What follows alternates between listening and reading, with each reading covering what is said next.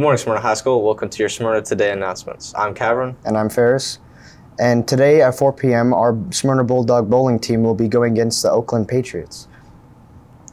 Today as well, the swim team will hit the water against the one school with the Tweety Bird mascot, and they will start at 5 p.m. Also today at 6 p.m., our Smyrna basketball team will be going against Watertown, and this will be an away game. Congratulations to the cheer team on winning 2 bids to nationals and placing first at the Music City Regional.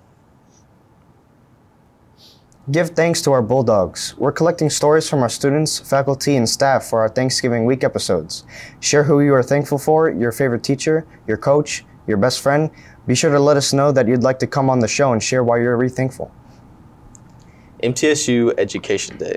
Get $10 tickets to MTSU's last home game against Old Dominion this Saturday. Please use code EducationDay21 at www.goblueraiders.com. And now for some tennis-related news. If you are interested in becoming a tennis manager, stop by Coach Chevero's room, which is room 186, on Friday during RTI. December 1st is a major scholarship deadline for many local universities, MTSU being one of those. This will be a great time to review your letter of recommendation policy for students. We encourage students to give all teachers a 2-week window before the deadline to request letters of recommendation. We are out of school for Thanksgiving the week before this important deadline. On Monday, November 22nd, we will be having a FAFSA event. This event will take place from 8 p.m. to 7 p.m. in the Media Center. Make sure to mark this event on your calendars.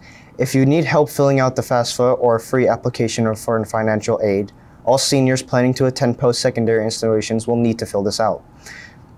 Eric Farmer, our TSAC rep, will be there to assist students and parents. You can register at the link at the bottom. There's a policy reminder. Students should remain in their seats at the end of classes and during dismissal until each group is called. Please do not crowd the doors. Currently, 10th graders and 11th grade students looking for a challenging high-intensity enrichment program for this summer should check out the State of Tennessee Governor Schools. There are 11 different programs, and for more information, please use the QR code on the left. Seniors, if you're interested in work-based learning for next semester and want to earn money while you learn, there's an interest meeting today at 3:30 in the cafeteria. And if you need any more information on applying for this, there's teachers at the bottom left of the screen. You can ask questions. Our SHS College of the Week is the University of Tennessee, Chattanooga. On Friday, November 19th, during all 4 lunches, information will be giving out if you are interested. Some more tennis news is there's a mandatory tennis team meeting during RTI today and Friday after school at 3:45. You ever have that one social study teacher that you think is just the absolute best? Well, you can vote for your social study teacher of the month with this QR code now. After winter break, any cars without a visible parking pass will be towed away at the owner's expense. You may purchase a parking pass in the library from 8 to 8:20 only. That's all for our Smyrna Today announcements. Again, I'm Ferris. I'm Cameron. Have a wonderful day, Bulldogs.